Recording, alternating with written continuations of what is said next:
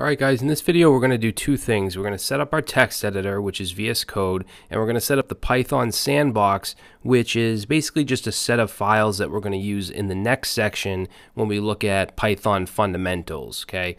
Now the next section, if you're already comfortable with Python and things like functions and conditionals and dictionaries and different data types and structures and stuff like that, then you can completely skip that section and move on to Django. But if you're not that comfortable with Python, or if you've never used Python, I would definitely recommend watching the whole next section and using the Sandbox.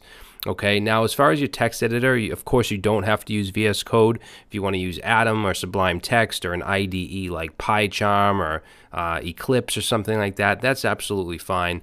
But we'll be using Visual Studio Code, so we're just going to do some basic setup here.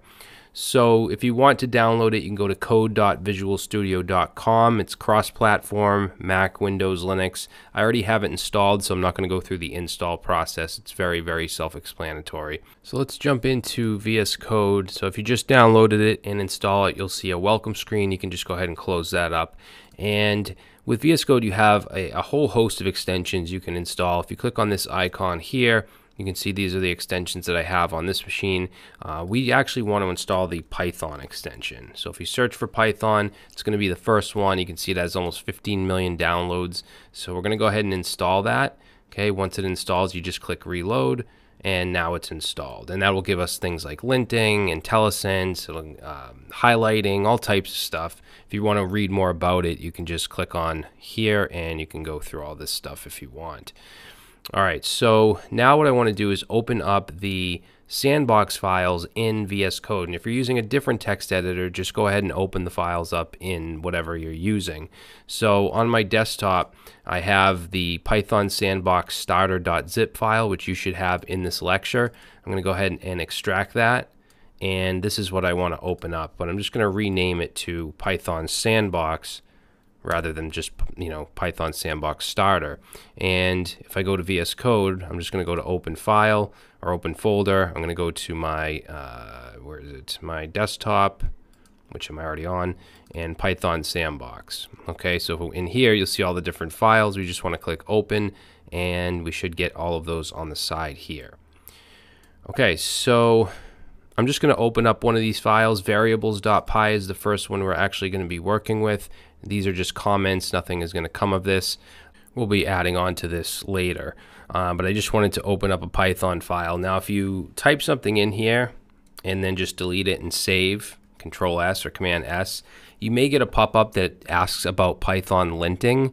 It's up to you if you want to use that linter or not. We're going to be using linting later on when we get into Django, but I'm not going to use it for for the next section. So you can disable it if you want or whatever. So to run these files, there's a few ways we can do it in VS Code. We're going to take the simple route and just run Python 3 and then whatever the file is, like variables.py, and that will run it. We don't have any output here because there's nothing to output. If I said like print 1 here and then we ran it, we get 1.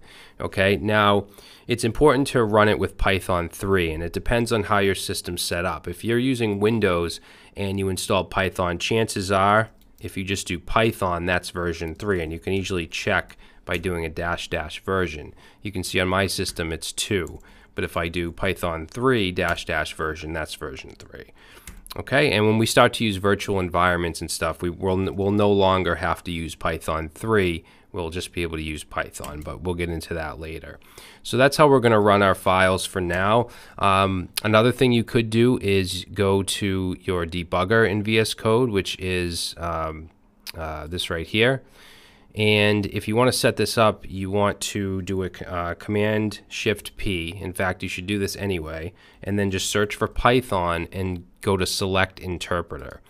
Okay, now later on when we work in virtual environments, our virtual environment will actually show up here. And that's what we'll have to choose. But for now, we just want to make sure we choose 3.7 or 3. Whatever. Whatever version you're using, as long as it's Python 3. All right, then down here you can see that it actually now says Python 3.7. So I could run this file. Let me put the print back here. So I could run this file now by simply clicking the play button. and choosing Python. And now you can see that it ran. It's going to give us like the whole path and all that stuff, but you can see it ran because it printed out 1. If I want to change this to, let's say, print a string, hello world, and we'll get into strings and all that stuff later. But if I go ahead and press play, and it runs. So if you want to do it that way, you can, but I think just putting in the file name is an easier way to do it. So it's up to you guys how you want to do it. And of course, if you're using a different a different text editor, you know, you can do it however you want. I'm sure there's different ways to run a file. All right, so now that we're set up, in the next section, we're going to start off talking about variables and data types, how variables are constructed, things like that. And we'll go through pretty much all the basics of Python, and then we'll jump into our Django application.